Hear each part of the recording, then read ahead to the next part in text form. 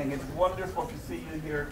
My name is Jay Garfield, and I'm one of the cast of thousands coordinating the Putting Pen to Palm Leaf series, to which I welcome you. This is the second set of events in this series, which is a series investigating the relationship between Buddhism and contemporary literature. A few weeks ago, we were blessed to have Norman Fisher here with us for almost 2 weeks. Over these weeks, we have our own Ruth Ozeki visiting us from here. And in the spring, we will be enjoying extended visits from Kate Lila Wheeler, who will be with us for 2 weeks, and Jane Hirschfield for 1 week.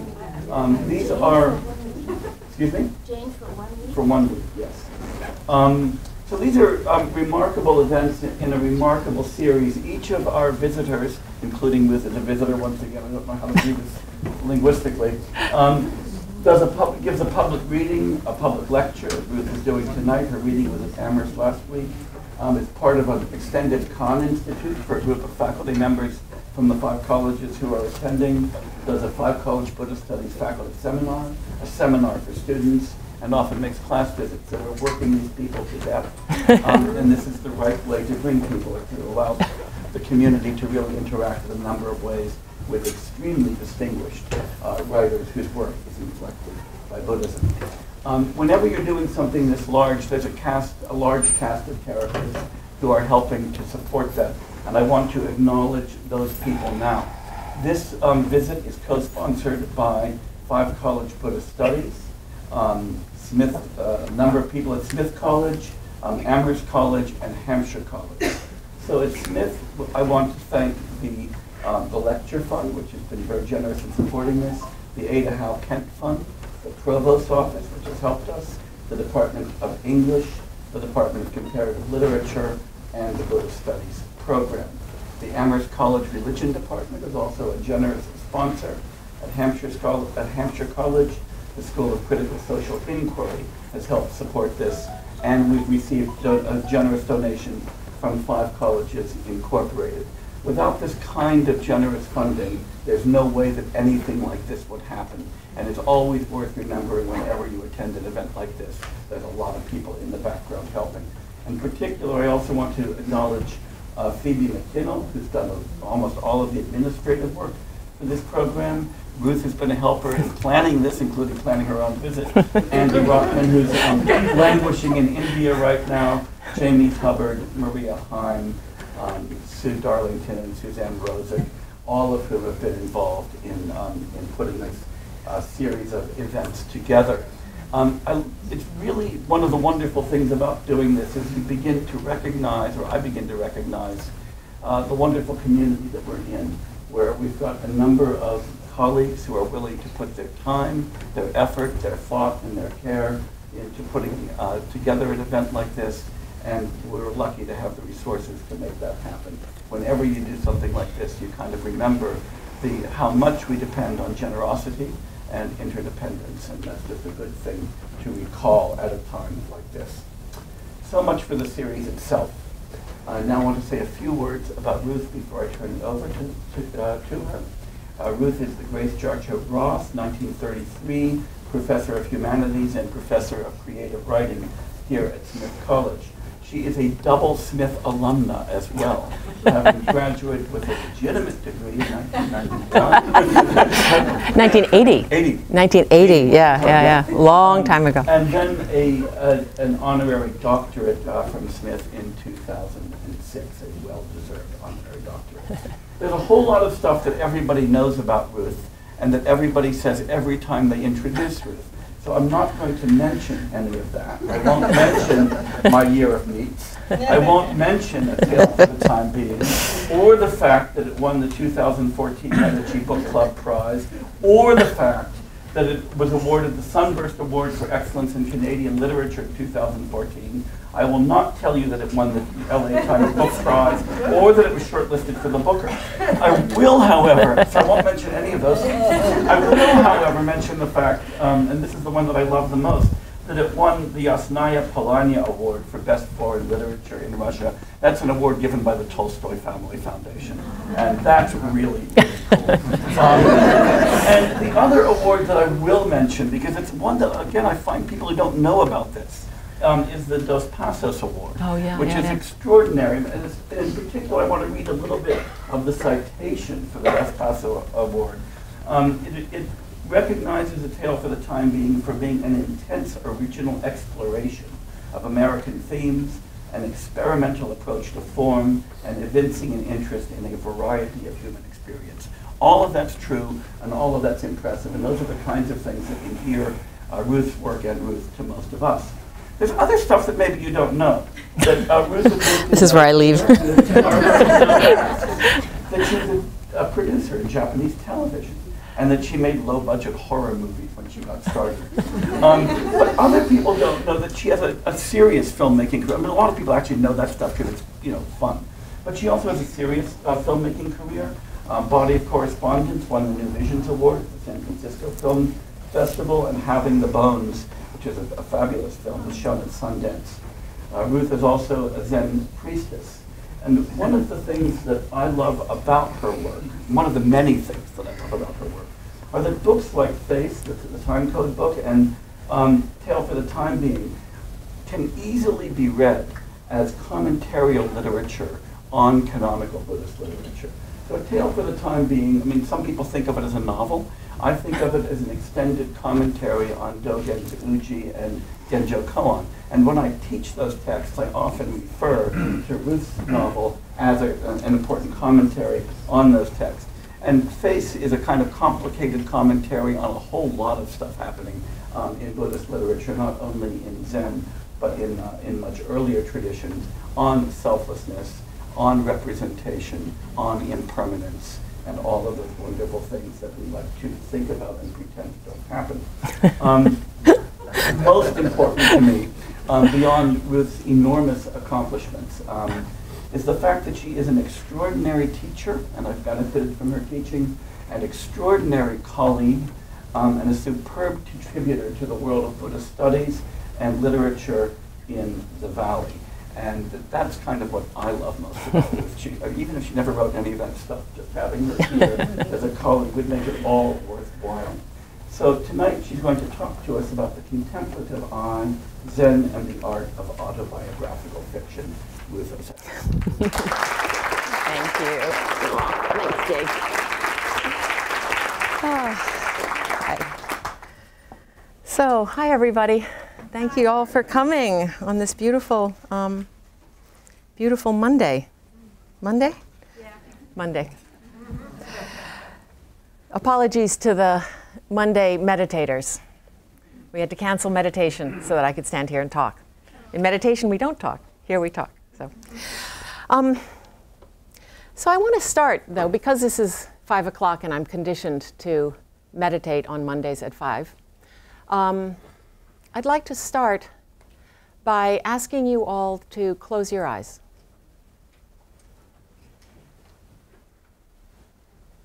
Wow, did you hear that? That was the sound of eyes closing. That was amazing. Okay. Okay, close your eyes. And in your imagination, project yourself up here into my body. And so we're standing here, and we can feel our heart pumping pretty hard. We can feel tension in our shoulders, so it's good to relax that. We can feel tension in our faces, so we can relax that as well. We notice that the breathing is a little shallow, so we can take a deep breath. And now we're beginning to notice the feeling of the ground underneath our feet, which is good, because a moment ago there was no ground under our feet, and now there is. And we can feel the podium underneath our hands. Palms a little sweaty. Definitely feeling some kind of nervousness, but as time passes, we're beginning to wonder if maybe this isn't excitement instead. So that's kind of interesting. What's the difference?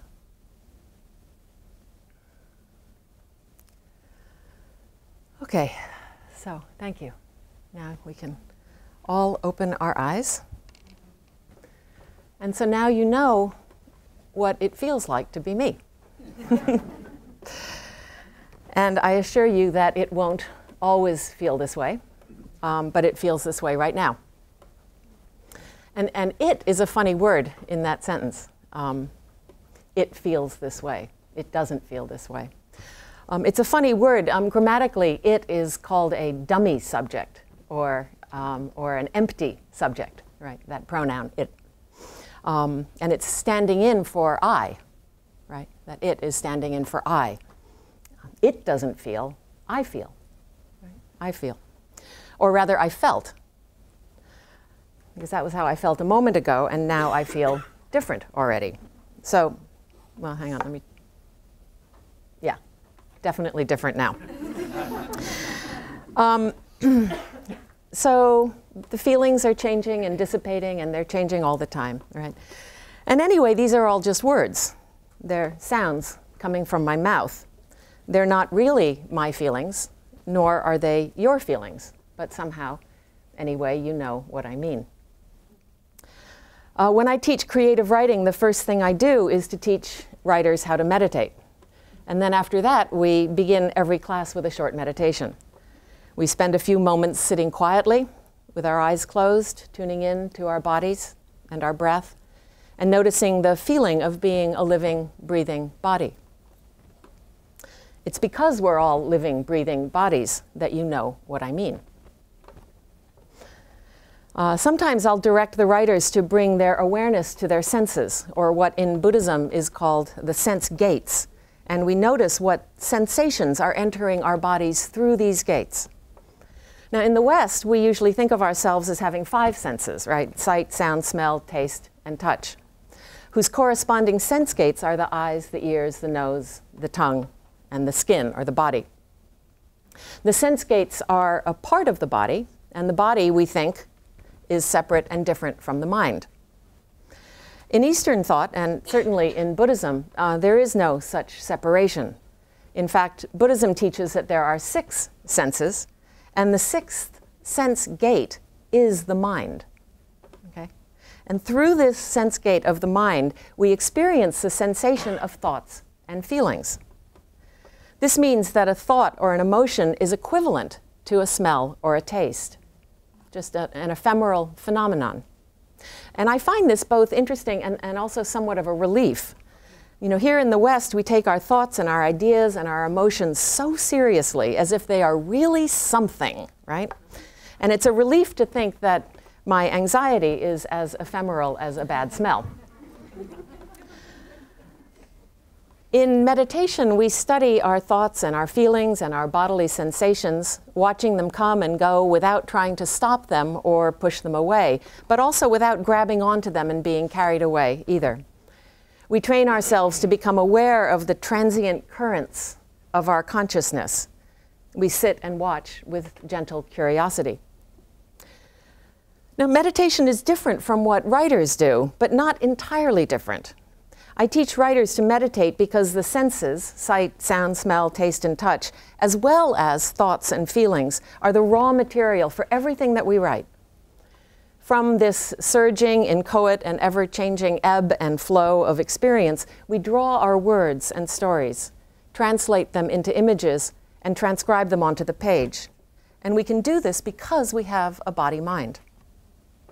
And readers can read our words and respond to them because they have body-minds too. This is why literature works. Literature exists because writers can express the experience of their body-mind in a way that allows readers to receive it with their body-minds and be moved by it. So it stands to reason that training our awareness of our body-mind will lead us to become better writers. And that was for the students, for my students in the class. Just reminding them of the value of this. So the title of this talk today is The Contemplative I, Zen and the Art of Autobiographical Fiction. And today I want to talk about my practice as a Zen Buddhist and also about my practice as a writer of autobiographical fiction, which is sometimes called autofiction, which is a term I don't much like because it sounds like novels about cars. But it also sounds like a contraction of automatic fiction. And this is interesting. Fiction writing, at least to my experience, is not automatic, certainly not in the sense of being mechanical. But the word comes from the Greek, automatos, meaning acting of itself. And when the writing is going well, that's exactly what it feels like. So, since I'm going to talk about autobiographical fiction, I thought I'd start by telling you a little bit about myself.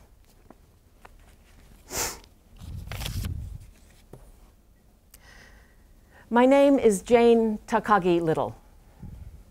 Little was my dad, a Little from Guam, Minnesota. Takagi is my mother's name. She's Japanese. Hyphenation may be a modern response to patriarchal naming practices in some cases, but not in mine. My hyphen is a thrust of pure superstition. At my christening, Ma was stricken with a profound oriental dread at the thought of her child bearing an insignificant surname like Little through life, so at the very last minute she insisted on attaching hers. Takagi is a big name, literally, comprising the Chinese character for tall and the character for tree.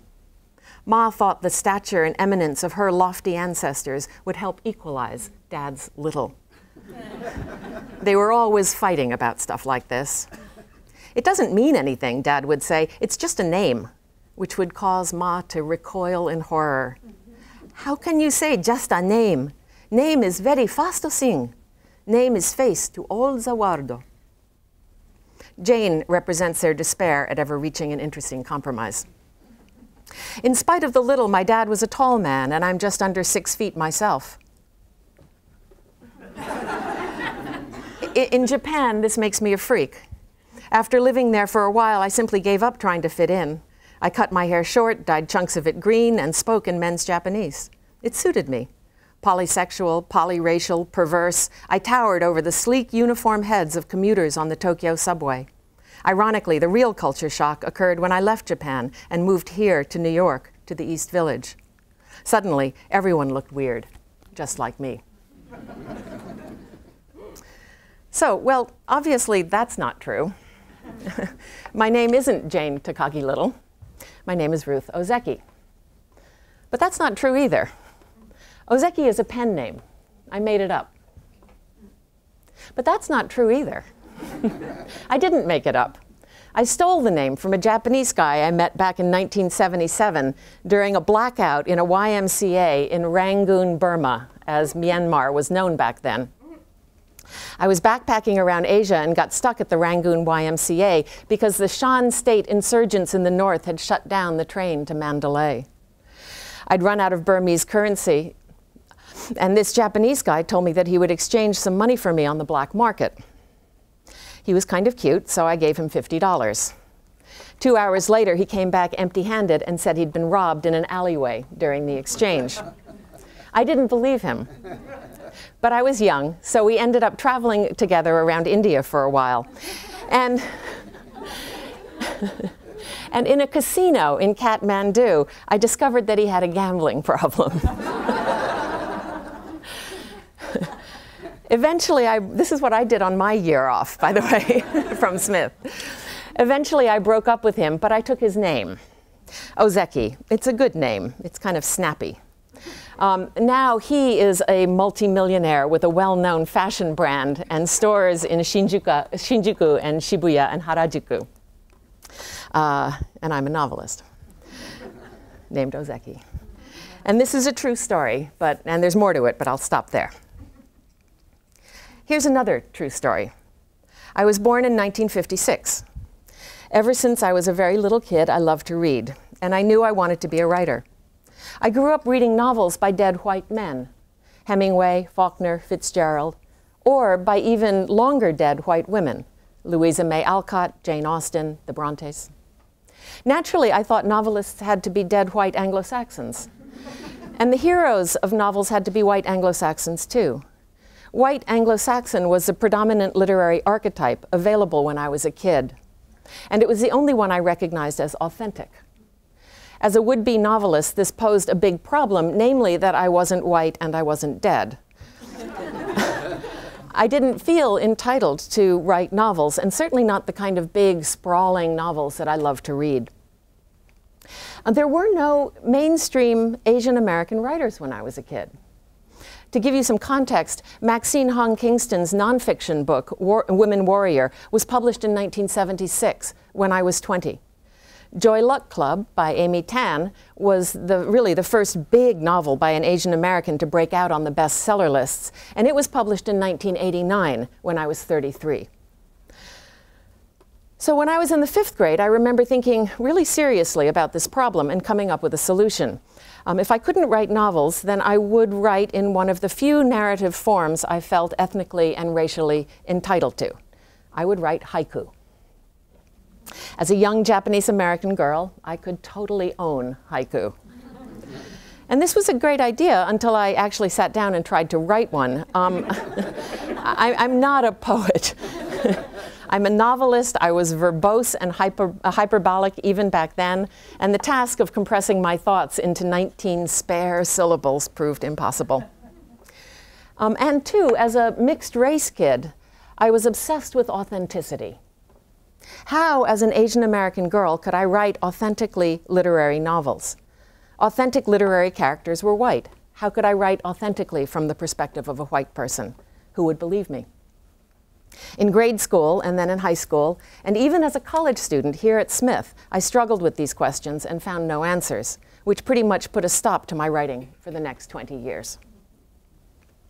It took me until I was 40 to find a voice and a narrative form, and when I did, I found myself writing novels about hyphenated, half-Japanese, half-American characters who were verbose, hyperbolic, opinionated, angry, political, irreverent, and sometimes even funny. Okay. This was something that Asian girls were not allowed to be when I was little. We could be smart, sexy, cute, inscrutable, studious, good at math. We could play the violin, but we could never be funny. We weren't allowed to be funny until Margaret Cho showed us how. My half-Japanese, half-American characters were like proxies or surrogate selves, and I wrote them in order to investigate the deeply rooted questions of racial and cultural identity that I had been grappling with all my life. The first half-Japanese, half-American character I wrote was Jane Takagi Little in My Year of Meats. And as soon as I started writing her, I realized I had a problem. Jane was half Japanese, half American. I'm half Japanese, half American. Jane was a documentary filmmaker. I had been a documentary filmmaker. But that was pretty much it. Aside from our shared mixed-race heritage and a job description, we were different. I knew she was fictional, right? I knew she wasn't me. But would a reader be able to tell us apart?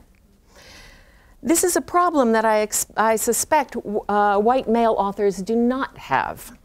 When a white guy writes a novel about a white guy, readers do not automatically assume that the fictional character is autobiographical. This is the benefit of sharing an identity with a literary archetype. Archetypes are, by nature, somewhat generic. Their identity transcends the personal. But my identity was too specific and too identifiable.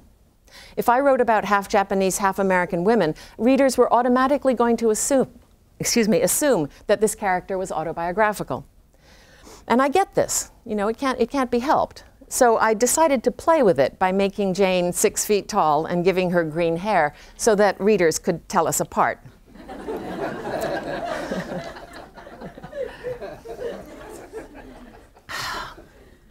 Unfortunately, it didn't work. People still got us mixed up. And after the book was published, one of my very best friends she just started slipping and calling me Jane. And this happened over and over and over again. She was one of my closest friends. So this was embarrassing, right? Jane Takagi Little was a product of my wishful thinking. I wished that I was 6 feet tall. I wished that I had green hair. My Year of Meats was an attempt to work out a thorny tangle of ethical questions I'd faced when working for the global meat industry and commercial television. And Jane faces versions of these same questions. I wish I had the wits and courage to do what she did in the novel. All of this to say that Jane ended up becoming somewhat of a superhero character.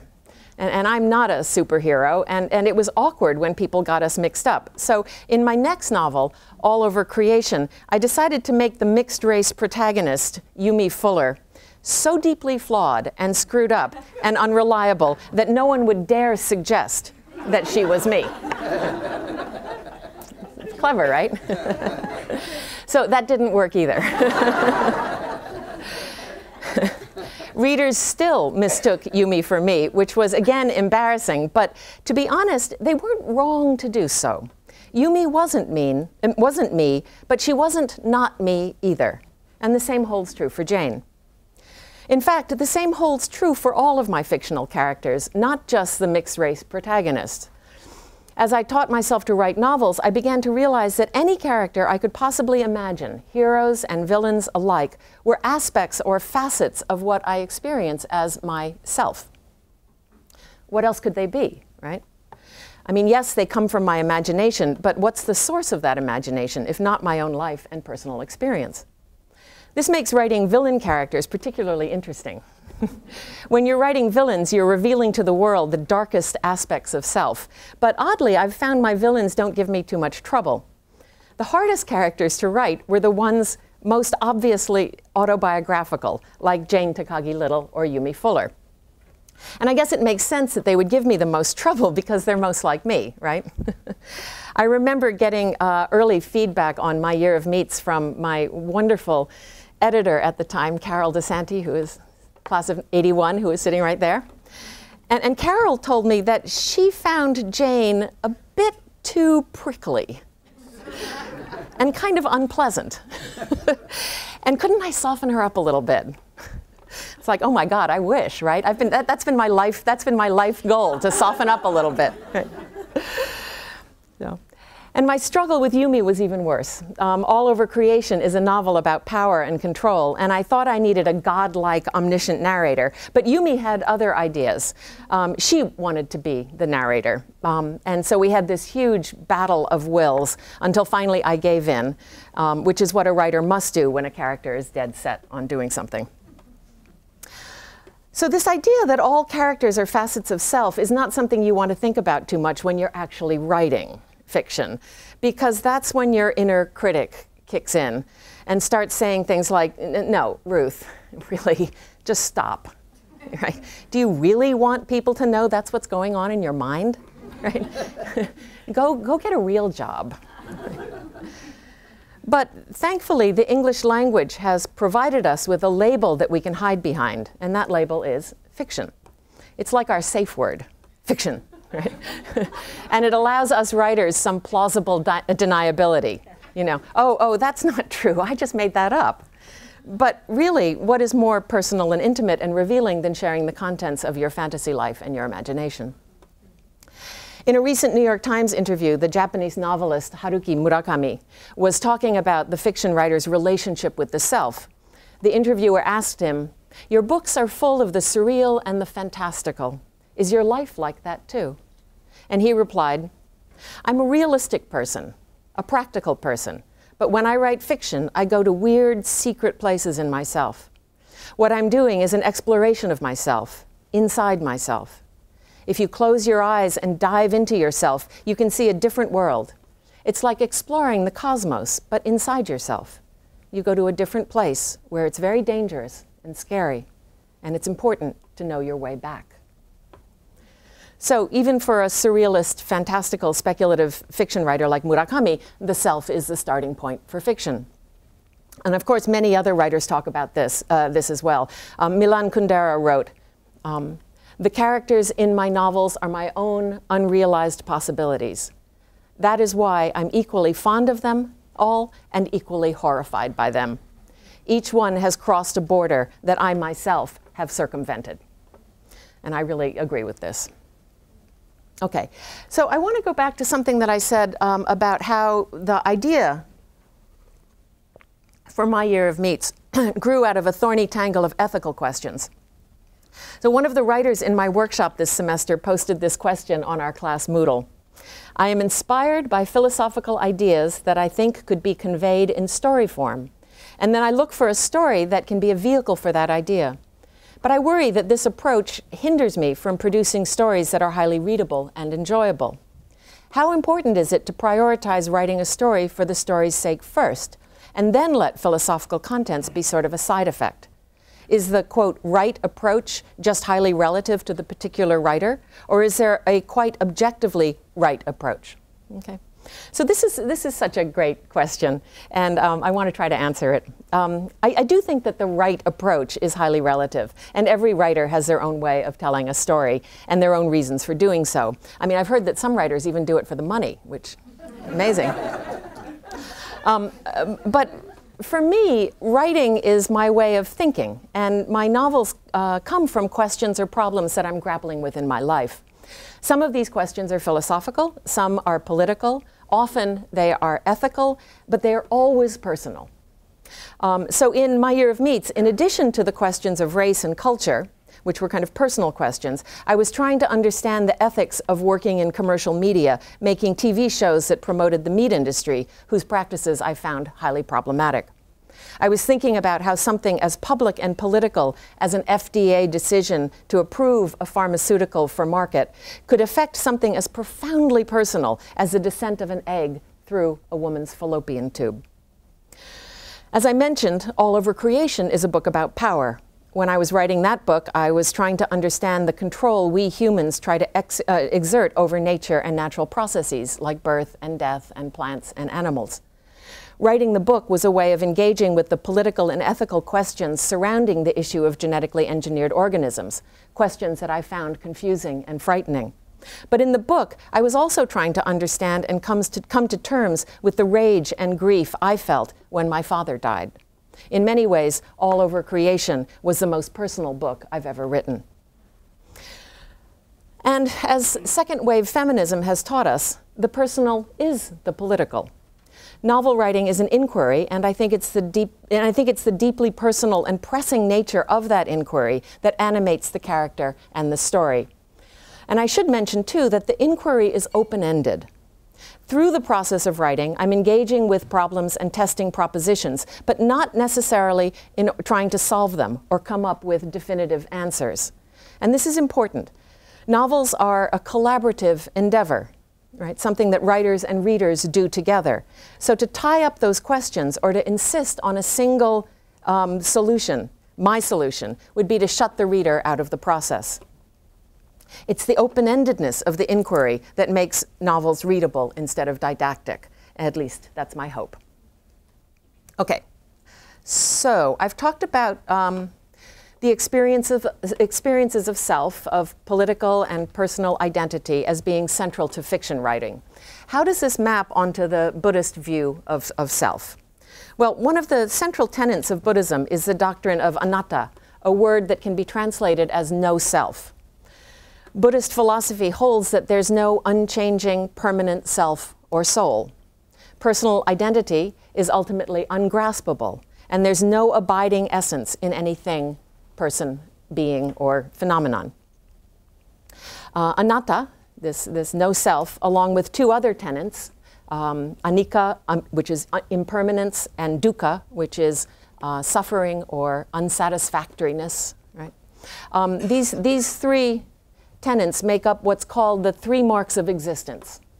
And simply put, the three marks describe existence as a continually changing state of dependent causation, wherein all phenomena, everything, every being, including us, arises as a result of a complex set of contingencies, causes, and conditions, described as interdependence, interconnectedness, dependent origination, or dependent co-arising. There's many words to describe this. Thich Nhat Hanh calls this interbeing, okay? And the condition of our lives is that we inter-are, okay? So a metaphor that's often used to describe this is that of the wave, a wave. Okay, so now imagine you're some seawater, all right, hanging out in the great big undifferentiated ocean. Now, all of a sudden, the right combination of currents, winds, and tides come along and thrusts you up. And there you are, right? Wearing your little white cap. And you poke your head up and you look around and you think, wow, look at me. I'm a wave. Look how much taller I am than all this water surrounding me. And I'm faster and bigger too. And oh my God, the surfers love me. Wait, what's happening? Oh no! And then before you know it, you sink down again and become part of that undifferentiated ocean. There is no fixed identity that the wave can call me or myself, but of course the wave doesn't like that. The wave wants to last. It wants fixity, permanence, independence from the rest of the ocean. It wants to be a subject in relation to the object, the sea surrounding it. It wants to be, in Kant's metaphor, a subject at the center of a phenomenal universe, or, as Wittgenstein put it, as the eye with respect to the visual field. I'm cribbing here from Jay Garfield's book, Engaging Buddhism, Why It Matters to Philosophy. The little wave doesn't know any of this, however, because it hasn't read Jay's book. It doesn't know that it is suffering from what he so aptly calls a primal confusion about the nature of reality and the mistaken belief in a fixed self, in an abiding I. Instead, the little wave makes up stories about who it is and how it is separate from the ocean and taller or bigger or faster than all the other waves, and then desperately grasping on to that fiction of a fixed abiding self, it suffers. The Canadian First Nation writer Thomas King once wrote, "The truth about stories is that that's all we are." Buddhism would agree. The I is a fiction.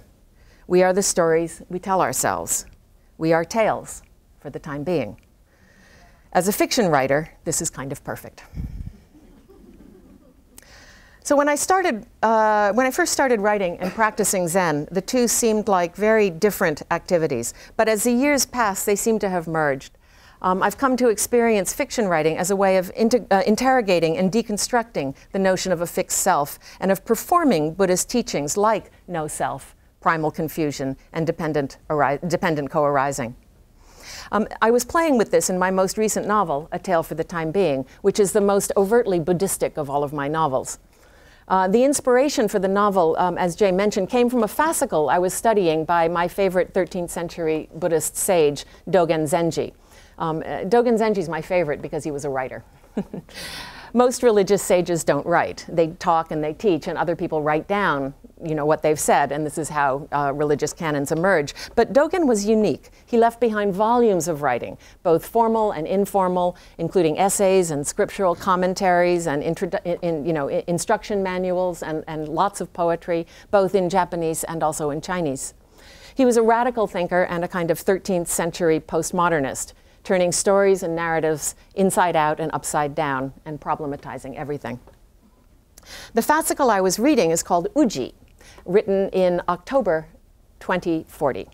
The word Uji has been translated into English in a number of ways: being time, time being, some moments, some time, and even the theory of time. Okay. I was reading Kaz Tanahashi's translation, and he translated it as the time being. So this phrase was interesting, and it kind of stuck in my mind. It's an unstable phrase because its meaning changes depending on your inflection. If you put the emphasis on the second word, the time being, then it means temporarily or for now. But if you put the emphasis on the first word, the time being, then it suggests a being, like a human being or an alien being, an entity made of time, like the Time Lords on Doctor Who. As I was reading this essay, Uji, every time, and I was reading it in English, as I was reading the essay, every time I came across the phrase, I'd kind of stumble across it, sometimes reading it one way for the time being, and other times reading it the other way for the time being. And the phrase seemed to be sort of resisting a singular interpretation, and this instability was like a loose tooth wiggling in my mouth. I kept worrying it, but it refused to settle. It felt like the phrase had a will or spirit of its own, wanting to come to life.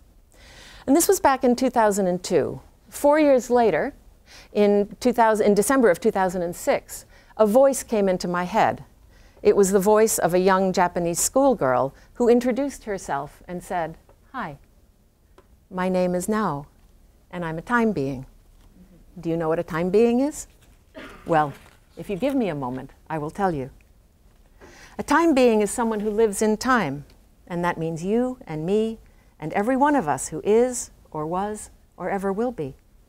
As for me right now, I'm sitting in a French-made cafe in Akiba Electricity Town, listening to a sad chanson that's playing sometime in your past, which is also my present, writing this and wondering about you, somewhere in my future. And if you're reading this, then maybe by now you're wondering about me too. You wonder about me, I wonder about you. So this seemed promising, right? Novels often come to me as voices. And as soon as I heard Nao's voice, I knew certain things about her. I knew that she was a junior high school student. It was sitting in this maid cafe in Tokyo, writing in a diary. I knew she was troubled and possibly even suicidal. But she also had a kind of an attitude and a quirky sense of humor, which seemed to point to an inner source of strength. I knew she was writing in English, which was odd because why would a Japanese schoolgirl be writing in English? And it was clear, too, that she was writing to someone, which was odd because normally we don't write diaries for other people to read. But Nao definitely had a reader in mind. She had all the confidence of a young writer kind of casting her words out into the world, certain that someone would be there to receive them, and knowing that when that happened, something magical would occur. The problem was that Nao didn't know who her reader was, and so neither did I. As a novelist, it was my job then to answer this question. Who is Nao's reader? And this took 5 years. During this time, Nao's story emerged. It turned out that her father was a computer interface designer who had been headhunted by a gaming startup in Silicon Valley, so Nao had grown up in Sunnyvale, California. When she was 14, her father lost his job through mysterious circumstances, and the family was forced to move back to Tokyo. Nao's mother supported the family while her father became a recluse, spending his days folding elaborate origami insects to stave off thoughts of suicide. Nao was put into a Japanese junior high school where she was the target of bullying so terrible she felt she had no choice but to commit suicide too. But before she ended her life, she was determined to do one last act of redemption, to tell the fascinating life story of her 104-year-old great-grandmother, old Jiko, who is a Zen Buddhist nun. Now, I should mention, too, that old Jiko isn't just any old 104-year-old Zen Buddhist nun. She's a 104-year-old anarchist feminist Zen Buddhist nun. Okay. And old Jiko was Nao's only friend and really the only reliable adult that she knew. So Nao sets out to write down old Jiko's fascinating story in the pages of her diary, but of course, being 16 years old, she soon finds her own life far more fascinating, and she keeps getting distracted. So meanwhile, as all of this was happening, I continued to search for the character of Nao's reader. The process was a bit like casting an actor for a role in a film. I'd think of a character and invite him into the fictional world. I'd arrange for him to find the diary, maybe in a library or a coffee shop. He'd read the diary and he'd react. Nao would respond, and slowly the fictional world would start to grow, getting all round and plump and promising. And months would pass, and then one morning I'd open the manuscript and find that the world had gone flat, like a burst balloon. And that's when I would realize that I had the wrong reader. So I'd usher him out, and then after a suitable period of grieving, another reader would come to mind, maybe a woman this time, and I'd invite her into the fictional world and start the whole process all over again. So I repeated this process 3 or 4 times over as many years and started 3 or 4 different versions of the book, each with a different character cast as the reader. Some were young, some were old, some were male, some were female, some were in between. And each time with each reader, Nao's story would get a little bit longer, right? And finally, at the end of 2011, I managed to finish a draft of the book. The draft was completely different from this book, from this book that got published. Nao was still Nao, but her reader was an odd, amorphous character with no name, no gender, no job, and a nonspecific and undiagnosable illness. Who spent all their time in a library, okay? It was a terrible draft, but it was done. right? So I gave it to my agent, who agreed that it was a terrible draft, but she wanted to submit it to Carol anyway, hoping that Carol would be able to fix it. So I was cleaning it up and preparing it for submission when on March 11th, the Tohoku earthquake and tsunami struck Japan. Okay.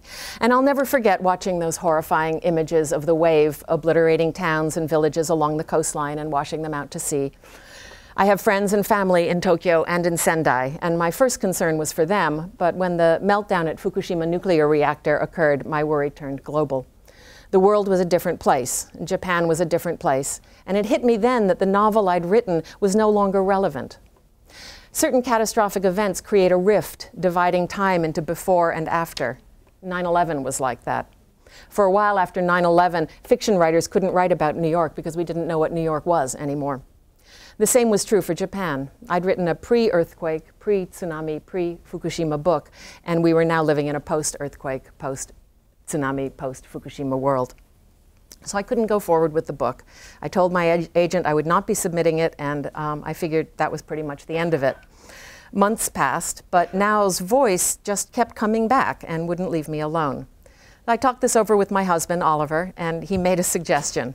He pointed out that the devastating reality of the earthquake, tsunami, and nuclear meltdown had broken the world, and it had certainly broken the fictional world of my novel.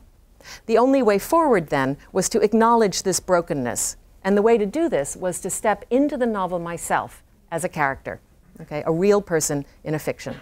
And this would break down the seamless illusion of a fictional world and allow it to stay broken. So Nao's reader had to be me. And the earthquake and tsunami and nuclear meltdown, these awful, catastrophic, but very real factors, had to become part of the story.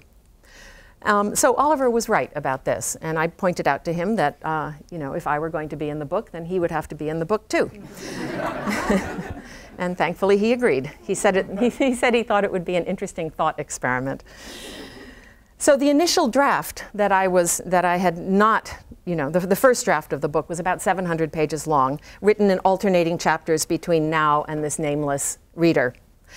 Basically what I did was I unzipped the manuscript and threw out all of the reader's chapters and the ending of the book, which was about 2/3 of the manuscript, about 400 pages that I threw out. And I started over again. And this time, Nao's diary washes up on the beach on the far side of the Pacific Ocean on a remote island off the coast of Canada, where it's discovered by a reader whose name is Ruth. And I'll just read just a couple sentences from Ruth so you can hear who she is. A tiny sparkle caught Ruth's eye, a small glint of refracted sunlight angling out from beneath a massive tangle of drying bullkelp, which the sea had heaved up onto the sand at full tide. She mistook it for the sheen of a dying jellyfish and almost walked right by it. The beaches were overrun with jellyfish these days, the monstrous red stinging kind that looked like wounds along the shoreline. But something made her stop. She leaned over and nudged the heap of kelp with the toe of her sneaker and then poked it with a stick. Untangling the whip-like fronds, she dislodged enough to see that what glistened underneath was not a dying sea jelly, but something plastic. A bag. Not surprising, the ocean was full of plastic, etc. Okay, so that's Ruth. And Ruth assumes then that this bag that contains the, you know, she discovers the diary inside this bag. She assumes that this is all part of the quote, debris field that got washed out to sea after the 2011 Japanese earthquake and tsunami. She starts to read Nao's diary and becomes obsessed with the girl's life and determined to discover her fate. So here's something that's a little interesting and certainly embarrassing. I talked about auditioning different characters for the role of the reader and how each one of them caused the fictional world to collapse. The characters were different, but the point of collapse was always the same. Okay? It happened just when the character started to become specific and idiosyncratic. In other words, just when the character started exhibiting the qualities that any good fictional character must have. Okay? And at the time, you know, I knew that the character wasn't working, but I was only somewhat aware of why. And so this is the embarrassing part. My solution was to try, in each subsequent iteration, to make the character less specific and more generic. Okay, so, I mean, what was I thinking? Good fictional characters have to be specific. They have to be idiosyncratic. They can't be generic. And so finally what I ended up with in that terrible first draft was that nameless, genderless, jobless, amorphous character written in the first person so as to avoid a gendered pronoun. In other words, I had written a placeholder. I didn't realize this until much later, but those first iterations of the reader were stand-ins, kind of like the dummy or empty it that can serve as a grammatical subject, enabling me to write now's part of the tale. And they continued to function that way until enough time passed and the conditions of the world changed and the necessary events occurred that pushed me into the fictional world and allowed this particular novel to be written. But the thing is, each of these stand-in readers changed now's story. Of course, this makes sense, right? A reader always changes the story when she reads. We look at this book and we think of it as a fixed object, right? A Tale for the Time Being by Ruth Ozeki. But in fact, once I send the book out into the world and you read it, it is no longer one single book, but rather an array of books that share the same title, but in fact are very different, right? The novel that you read is going to be very different than the novel that your neighbor reads, and different too from the one that I wrote. So you bring your own body-mind experience to it and change it. In this way, a novel is a collaboration, or you could say a quantum array, and there are as many different tales for the time being as there are readers.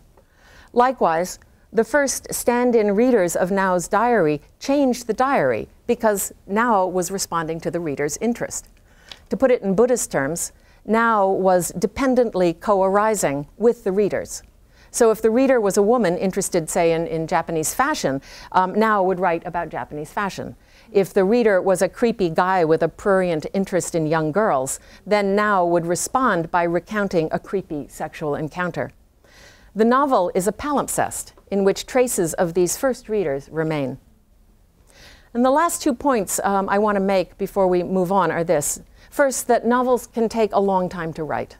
Novels are time beings. They take the time they take. And second, writers are time beings too. They come and go. And the Ruth Ozeki who wrote this book is no longer with us. She was a writer who sat alone in a cabin in a rainforest in the Pacific Northwest, dressed in her pajamas, and wrote. The person who is standing in front of you yammering on about writing is not a writer. She is something else, an author, or heaven help us, a professor. The writer writes, the author talks about writing. Very different. So once I decided to put myself in the book, I started reading Dogen differently. In the fascicle Uji, there's this wonderful line. The way the self arrays itself, okay, the way the self arrays itself is the form of the entire world. See each thing in this entire world as a moment of time. Okay. And then later he writes, the self setting itself out in array sees itself.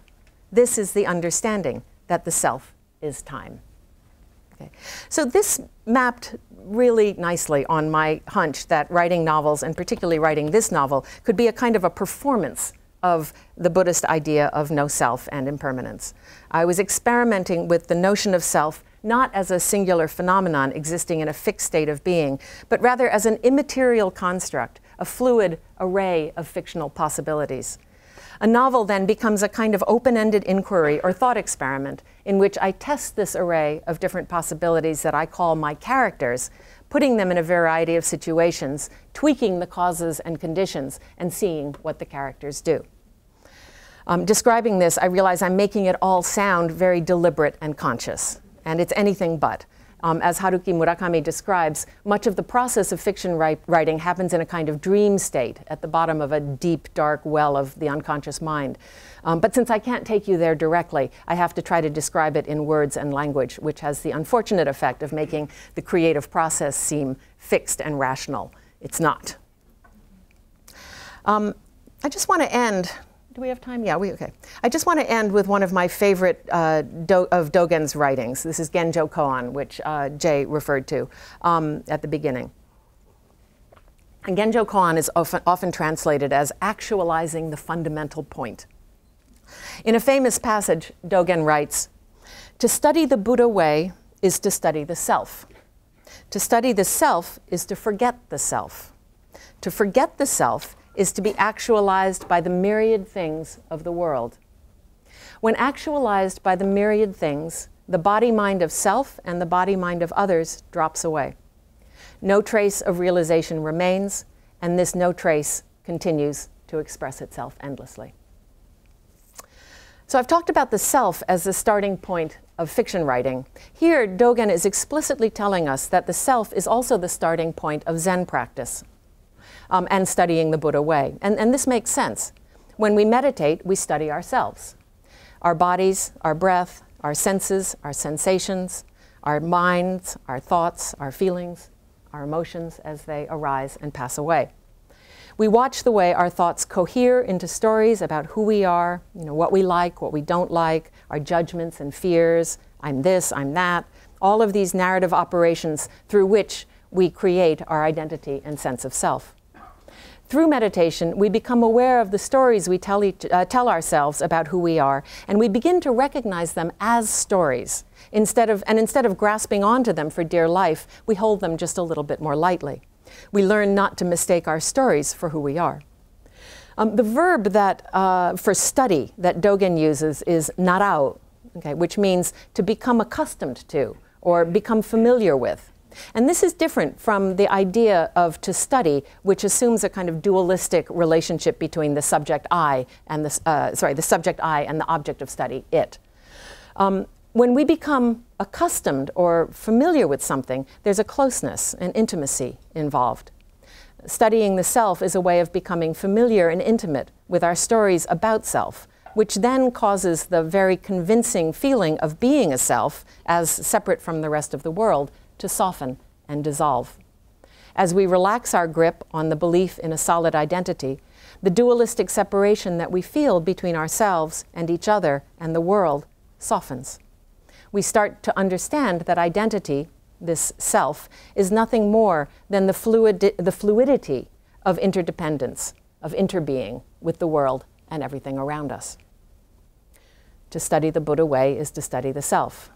To study the self is to forget the self. To forget the self is to be actualized by the myriad things of the world. So this, to me, is what writing on a good day feels like. This seems to describe what happens in any creative process, be it fiction writing or art making or meditation.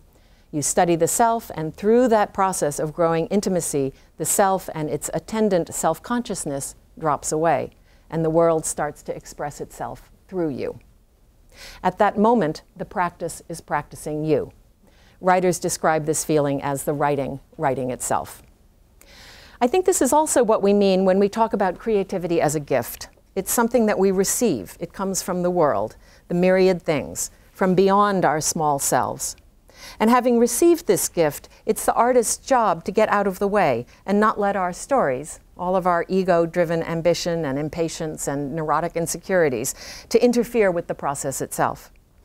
Now, of course, this goes against our basic human nature. There's a funny saying about writers, which is that writers don't want to write, they want to have written. And this is true. It's nice to end up with a finished, and hopefully publishable novel after many, many years. But the only way to get there is by engaging fully and completely with the practice of writing, no matter how long it takes. Dogen had a very interesting take on meditation practice. He taught a kind of meditation he called shikantaza, or just sitting. And what makes shikantaza different than other forms of meditation is that it's goalless. Okay? Shikantaza is not about gaining enlightenment or salvation or anything else. It's not some kind of personal or spiritual self-improvement plan or a means to an end, although Dogen doesn't rule out self-improvement either. But in Dogen's view, you don't meditate because you want to become enlightened. You meditate because you're already enlightened. And your meditation is simply a creative expression of that enlightenment. What do Buddhas do? They meditate. Ergo, when you sit down to meditate, you are a Buddha. One Buddhist scholar suggested that Dogen's meditation is this idea of creative expression of the Buddhahood, right, is a kind of performance art, and this comparison delights me. Because likewise, when you sit down to write, you're a writer. The writer is not separate from the act of writing. If the writer does become separate from the act of writing, then she's not a writer, because a writer is someone who writes. Writing, art, music, philosophy, meditation, even tidying your room are all creative expressions of your Buddha nature, which is also our human nature, our human heritage. So instead of thinking of creativity as me expressing myself in the world, right, try turning that around. Creativity is the world expressing itself through me. Right? And this takes some of the pressure off. Now all you have to do is show up at your desk, stay curious, receptive, and be okay with not knowing. And you still have to make the effort.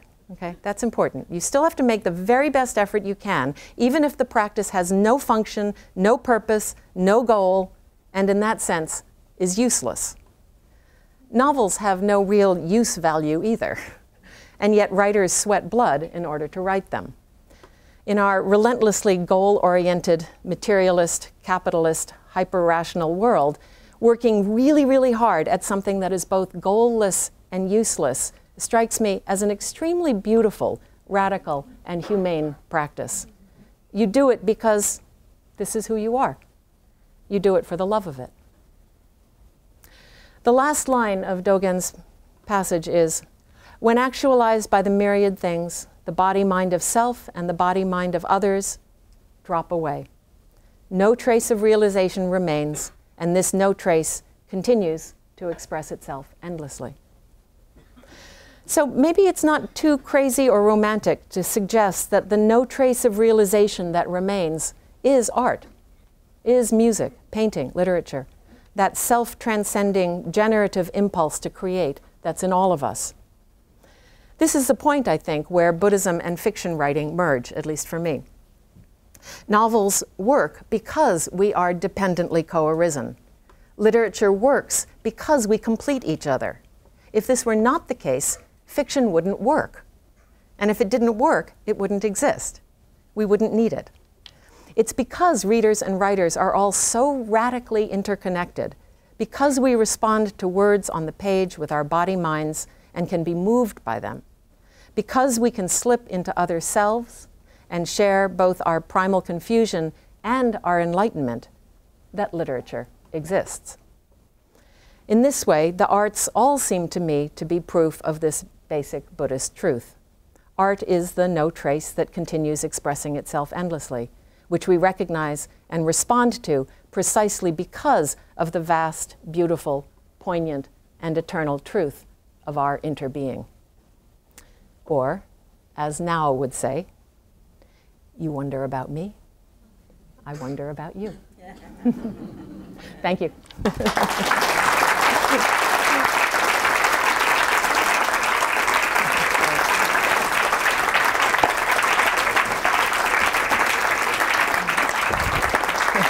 Thank you.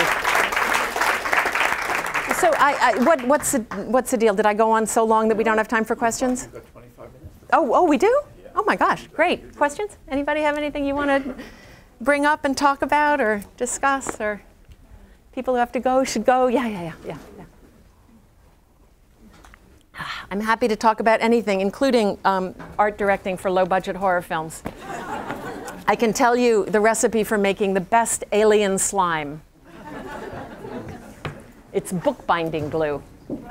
Yes? I'm just wondering about the face. Yeah. Code, that particular text and how it's central. It's like central in it is one of the things from this work today. And like when you wrote that and the context of writing it in relationship to what you lectured. Yeah, well, you know, the face happened at a time when I was sort of in between novel projects, and I got this invitation from the editor at Restless Books to participate in this, and he sent me this wonderful Borges quote, which you probably know. It's in the back of the book, and I love Borges, right? And so that was exciting, and then he also told me that Chris Abani Do you know Chris Abani's work? Chris Abani's great.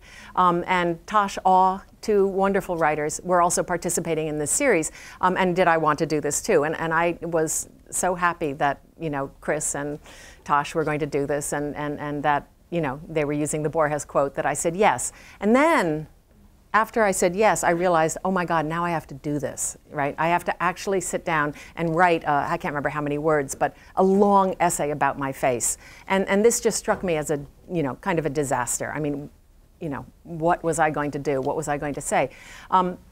And so what I ended up doing, though, was what I usually do when I have a problem like this, which is to sit with it, right? And I had just read that Jennifer Roberts' article from the Harvard Review about the power of patience, I guess it was called. And so that really inspired me, and that's what gave me the idea of sitting down in front of a mirror and studying my face, because Jennifer Roberts is a art historian, and she assigns this task to her students. Find a work of art, sit in front of the work of art for 3 hours, and note what comes up, note the kinds of, you know, the kinds of ideas that come to mind. And so I thought I would do the same thing. And so I did that. It was very painful, as she, you know, she said that she chose 3 hours because it was, you know, it was a length of time that would be a little bit painful. And I found it to be quite painful. But in any case, I did that. And then based on that, I did that, and then I put it aside for about another year or so. And then, because I really didn't want to write this thing.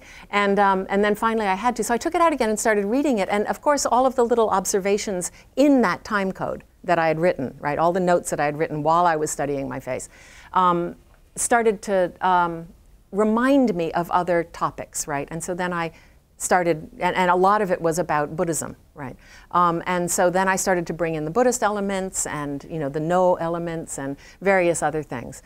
So it emerged out of the time code itself, out of that initial observation experiment. And then all of the rest of it started to come together.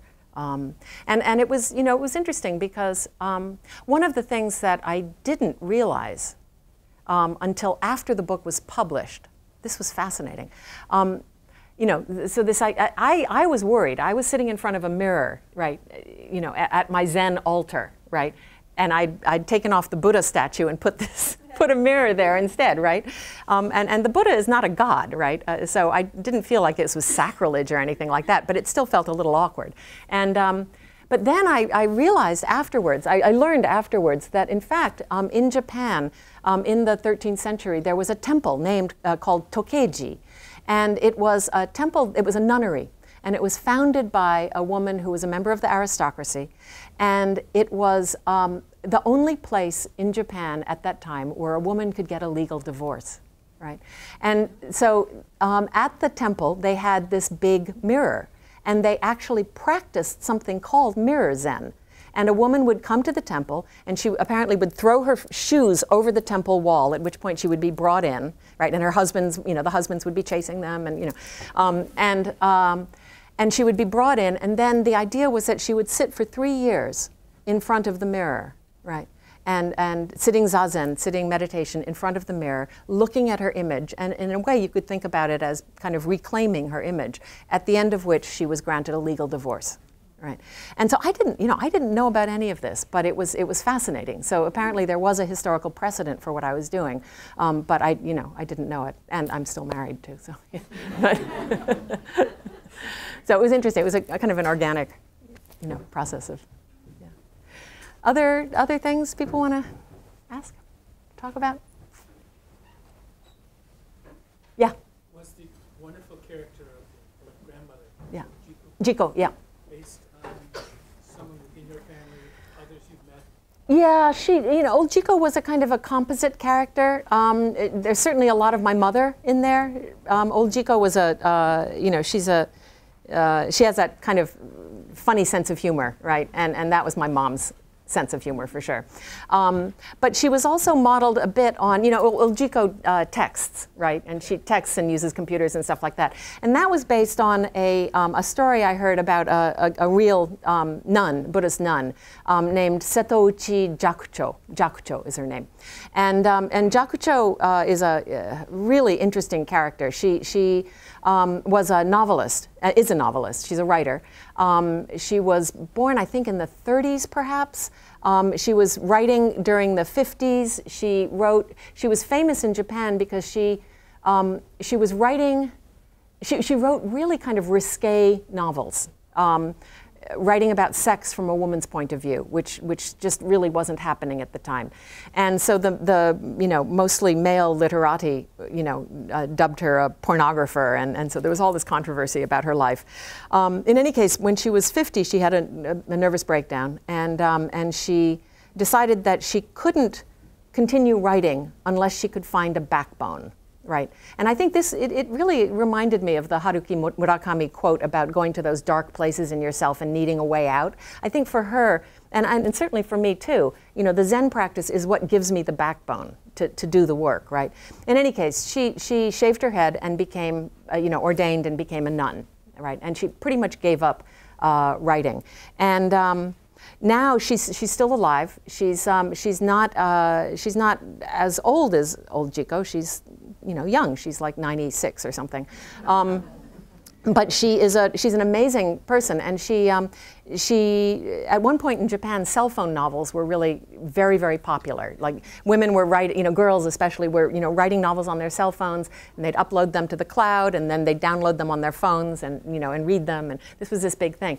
And Jakucho decided that if that's what young people were doing, then she would need to learn to write cell phone novels too, right? And so she did. She's also most famous, I think, in Japan because she did a wonderful modern Japanese translation of the Tale of Genji, right? Once again, sort of focusing on the experiences of the women in Tale of Genji, and I really she was very politically active after the earthquake and tsunami when Japan was starting to open up the nuclear reactors again. She was on the picket lines. She did a hunger strike. To protest this, and she's just a really very political figure, and she's funny too.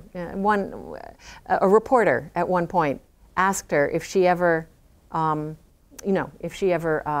regretted taking the tonsure, shaving her head and becoming a celibate nun, and she said, well, if I'd known that I was going to live this long, I might have waited. Right?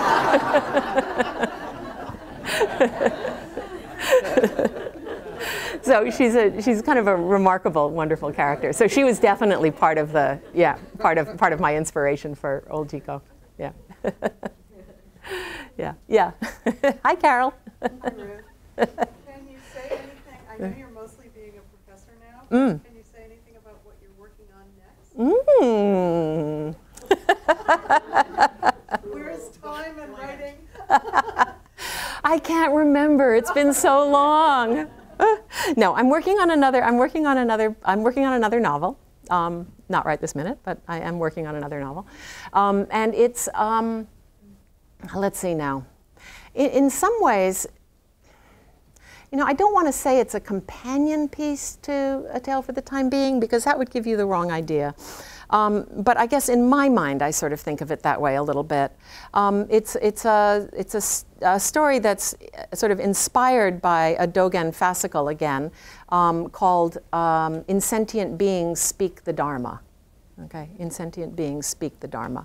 And so I'm very interested in this idea of, of insentient matter, and the vibrancy of matter. And just very briefly, the story revolves around a mother and a son, and the little boy around the age of puberty starts to hear, I should say, first of all, the mother is a bit of a hoarder. She becomes kind of a hoarder. And the little boy starts to hear the voices of the things in the house starting to speak to him, right? Starting to speak. And so, it's a story about about their relationship. So, is that enough? Yeah, Gail. Ruth, when you were talking about the sort of the function of literature Yeah. as useless and necessary at the same time, I really was called to mind this quote, which I managed thanks to the miracle of the internet. Yeah, thank you, yes. At this second, by the writer when she's writing about psychoanalysis. Mm. And she says, the crowning paradox of psychoanalysis is the near uselessness of its insights. To make the unconscious conscious, the program of psychoanalytic therapy, this is the key part, is to pour water into a sieve. The moisture that remains on the surface of the mesh is the benefit of analysis. That's great. I love that. I love that. Yeah. Yeah. And I feel Yep. I agree. Yeah. connection. Yeah. Yeah, Exactly yeah, what yeah, you're yeah, saying. yeah, I agree. And there's something very beautiful about this to me. You know, this idea that you would go through all of this effort to try to understand in psychoanalysis, you know, who is this? What is this? What's going on, right?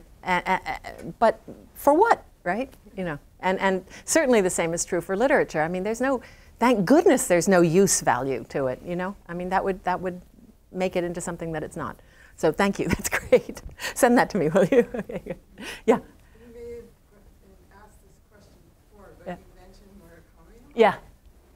How much do you feel like Murakami has influenced your writing?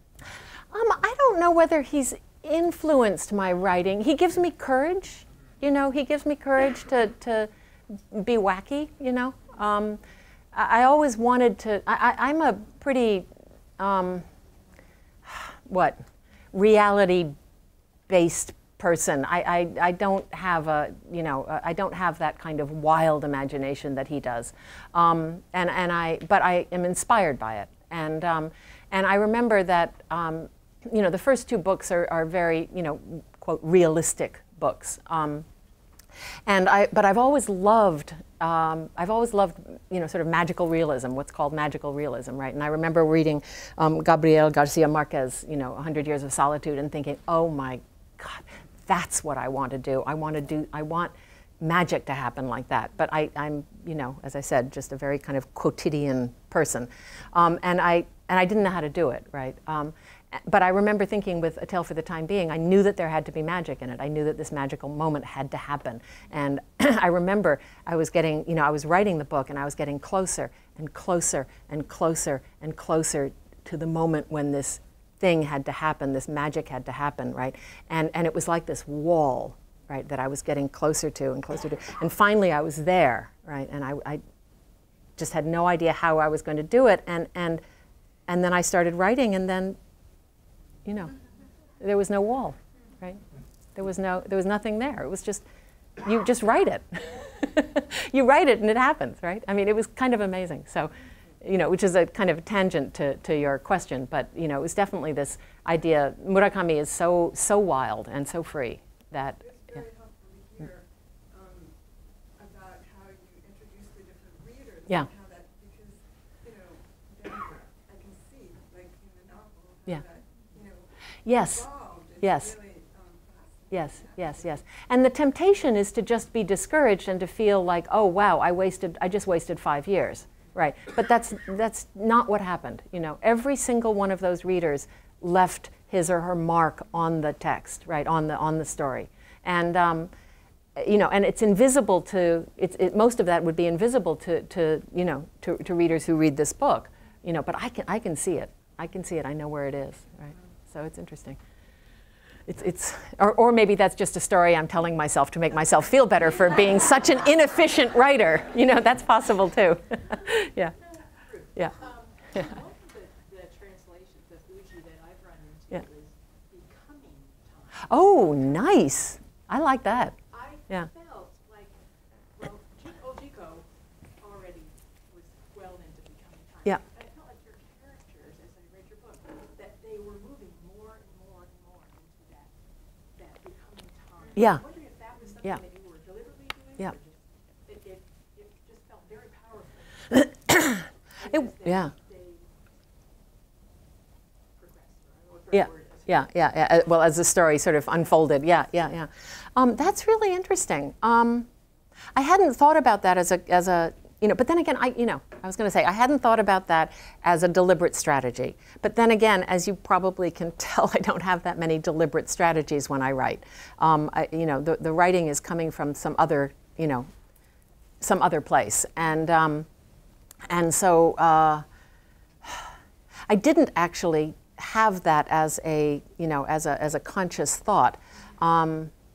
Although I certainly did know that old Jiko was going to die, right? And in that sense, I think on some level I had this feeling that old Jiko would, Even the way she lived her life. yeah, Already. yeah, yeah, Completely. yeah, yeah, exactly. And I think, I was also very, during the process of writing this, I was taking care of my mother who had Alzheimer's, right? And so, this was a time being who was, moving into time. I mean, she couldn't, it was fascinating because she couldn't remember what had happened yesterday, but she could remember things that happened in her childhood, right? And so, that was I did that for years. And that, I think, very much informed the book. And so, yeah, she was definitely a time being, sort of, merging back into time. Yeah, that's nice. Yeah. I feel funny about this, but I want to share with you what happened in my mind at the very beginning of your talk. Yeah. Because Oh, you good. had us all come up to the podium, Yeah. and then the room felt unbalanced to me. So every chair was filled with you. Oh, how great!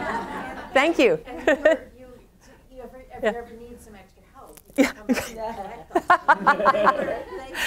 All my characters, We were there. That's great. observing you, and you were wiping off your sweaty hands. Yeah, and doing, yeah. Thank you. That's it was great. fascinating. I That's loved great. The image in my That's great. I just wanted to give it to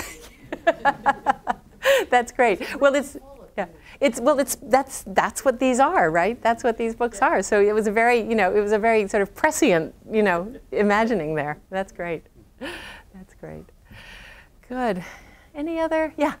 I don't really have a question, but I just have to say this was one of the most mesmerizing, enlivening, beautiful, Thank clear, you. fascinating talks I've ever been. Thank you. Thank you so much. Thank you. Thank you. Oh, well, thank you. Well, let's stop there because how can I beat that? Thank you. Thank you, Ruth. Thank you, Jay. Thank you all for coming, and thanks once again to everybody who made these possible, and we'll see you again in the spring when Kate Lila Whelan comes up. Great. Good night.